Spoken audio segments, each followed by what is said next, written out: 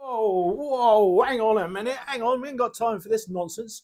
I've got to go and find my Quansheng handheld radio and get on the local net. They're testing the repeater. But I ain't got a clue where my blooming Quansheng's gone. It was here yesterday. Someone's moved it.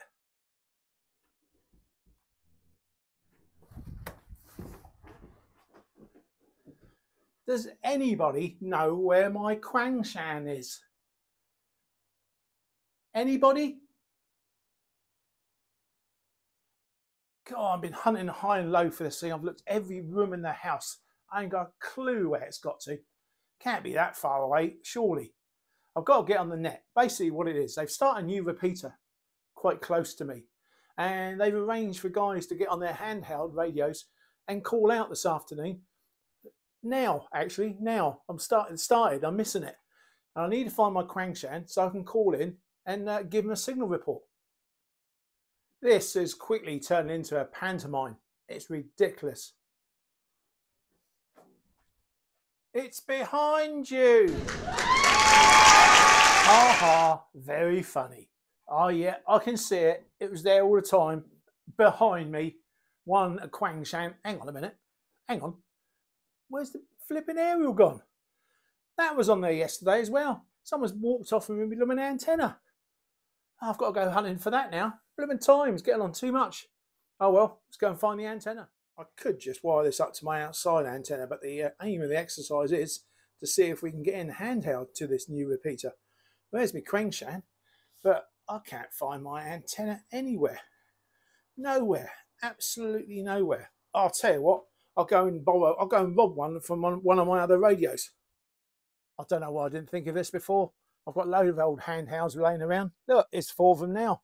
So, what have we got here? We've got a TOIT 380, the old Baofeng, another Baofeng, and a BFDX, which is a basically a little digital analog system made by Connect Systems. Lovely, underrated radio. Oh, hang on a minute. Where's the rubber ducks gone? Where's all my aerials gone? There is no reason for them to be missing. They're always on there. What is going on? Right, now come along, enthusiastic. Think of something. I've got to think of something. What can I do? I need to get on and test this repeater. What can I do? God, there must be something. There must be something I can use to make an antenna. Bananas. Bananas. I don't think anybody here missed one or two, were they? Some people say I'm a little bit on the crazy side. I just like to think I'm a little bit enthusiastic. But put it this way, we've got a banana. That for a banana. There we go. Not a bad drawing for a banana, is it? Wrong colour. So we've got our standard banana. Inside a banana, you have skins. That's a bad drawing, isn't it? We've got a banana skin. Well, if we were to cut the bottom of the banana off from an end profile, you will get a thick skin and a very moist centre. Now, a bit like a coax cable, really, isn't it? With the moist centre could be replace our centre braid. The outer skin is a different consistency. I bet it's got a different impedance. That will act as our outer shield. If I get a banana roughly quarter wave on VHF, taking into account the velocity factor, the VF of a banana, whatever that may be, I look that up, and we might be onto a winner. So first thing to do is, with this bunch of bananas, let's see what we got lengthwise. Very hard and difficult to actually measure a banana in its entirety. So about a 6-inch one there, that sounds promising. With the taking into account velocity factors, which is quite high on a banana, that looks like a prime candidate. So we've got our prime candidate. Now to cut the end off and measure the impedance. Right, we only need to take a small section off the end because this has got to go over the actual antenna sockets. That will be about perfect. Right, out with the trusty old multimeter and ready to measure the resistance. So here we go then. We'll get the banana. We're going to stick the center probe right in the center, and we're going to stick this one into the skin, trying not to pierce the inner level. And let's see what we've got. Right, let's have a look then. So, any guesses? What do you think the resistance or impedance is of a ripened banana? Wow, 50 ohms. Perfect. Now comes the difficult bit. There's the Quansheng. It's a flush mount. And the banana, well, I'm going to have to trim this back delicately. And then what my intentions are is to actually squash it over the top and in just enough for it to grip around that rim of that antenna connector. I reckon that'll work. I've got to do it quite quick. As you can see, it's only been a few minutes and that edge is already drying out. So I need to cut this, trim it back a little bit before it dries a bit too much, and just get it over there, let it dry, and the actual dry, when it just dries out, this will shrink a little and this will actually grip onto the Quansheng. If I'm delicate with it, it should stay on there. And if all going well, I can get onto the repeater. Though I'm a little bit late. Right, I do need to support this. It's very, very delicate at the moment. But I did an experiment just now, and it was, as it dries, it does grip quite well.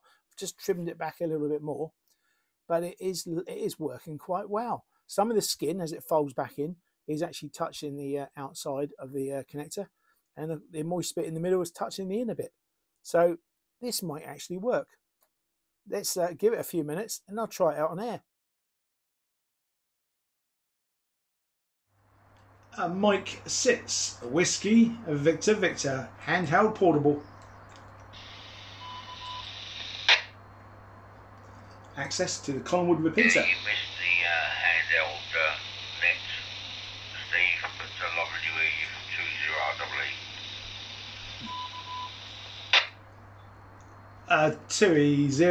20REE. Good afternoon to you. Unfortunately, I was a bit otherwise tied up, but just got free. Just wanted to try it from my home location on a handheld radio, and you're coming through a Signal 6. Fantastic. Yeah, no problem at all, mate. Yeah, I'm on a handy too, so that's not too On bad. a banana. No. O2 Steve, 20REE. Yeah, 20REE, Andy. Good afternoon to you. And so you're coming through cracking signal, and I'll catch up with you all very soon, hopefully. This is Mike Sitz, a Whiskey Victor Victor. I'm going to post the picture up on Solent in a little while. You wait to see what antenna I'm using on this Quansheng. You may find it a little bit surprising. Mike Sitz, Whiskey Victor Victor, all clear. Yeah, all the best, Andy. 73s. This is Mike Sitz, a Whiskey Victor Victor, also clear. There you go, that worked. Wow, that's even surprised me. Enthusiastic Steve. I've done some strange things, made ladder antennas and talked to America, but a banana as an antenna, who would have thought it? This now opens up a whole new world. Might have to try a cucumber or strawberries or a Yagi banana antenna. There you go. Anyway, I hope you enjoyed this. Hope you're going to give it a go yourself. Give it a try. See if it works. I say, and if it doesn't, you get a nice smelling Quansheng radio for a few weeks. So this has been Enthusiastic Steve. All the very best to you. And if you like me videos, have a look at the other ones, all the mad up ones I've done and the reviews I've done on the rest of my channel. Think about subscribing, give us a thumbs up, etc. Helps grow my channel. So 73s everybody, and a big thank you for Andy in the video for coming back to my call. Fantastic. It wouldn't have worked without you, Andy, but I'm just glad you were still there, even though I was running late calling into the repeater. So all the very best, and all the best to all the repeater keepers out there, because they do a fantastic job. We don't always appreciate how much hard work goes into running repeaters. So a big thumbs up to all the repeater owners and runners, maintainers. This is Enthusiastic Steve. Whew. Mind blown again. All the very best. Bye-bye for now. Hang on. There's one more thing. Whatever happened to all those rubber duck antennas? I never did find them.